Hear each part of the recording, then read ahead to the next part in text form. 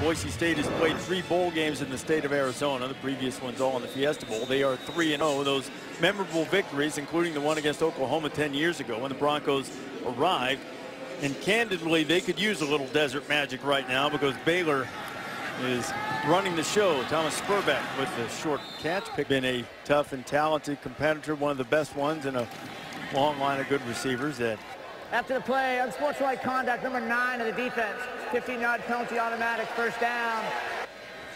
That is the last thing you want to do, is to do anything to give the other team a spark. Ripping, firing, Spurbeck's out there, and they can't quite connect.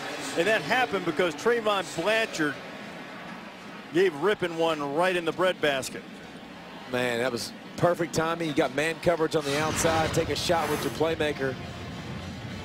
Just outside the fingertips. And Baylor hasn't blitzed much tonight. They haven't had to. Been that kind of night for the Broncos. Rippin, see if he can get them going. Rippin.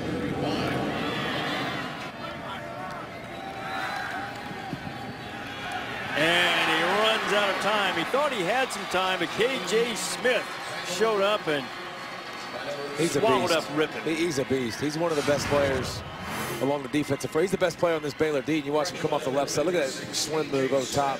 Splits another guy. Relentless, plays hard. Good against the run, good against the pass. Thinking they're rushing 3.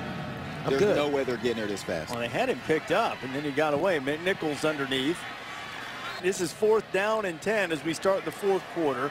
Boise State trailing 24-6. Brett Rippin stands in, fires a strike. He's got the first down. Totally got it. He's covered the rope. Rippin. Oh, he had a chance. There's Rippin, and McNichols is greeted in the backfield, and Baylor just hasn't let Jeremy McNichols get started all night. It's the 4th time tonight that McNichols has been tackled behind the line of scrimmage. Plenty of time for Rippin. Now he's going to scramble, and Rippin gets inside the 20. Ball comes loose. Baylor picked it up. Haven't heard a whistle, and Orion Stewart has it. Orion Stewart finally upended just across the 25, and it's the 3rd turnover of the night for Boise State. I thought he was close to being down, but it was definitely no. That thing's coming loose. Great rip. Man, great play. Great hustle, first of all, to get down the field, and then the awareness to rip that thing out. Watch him. I think it's Greg Roberts that got it, David. There he is, number 52, coming in. That's awesome.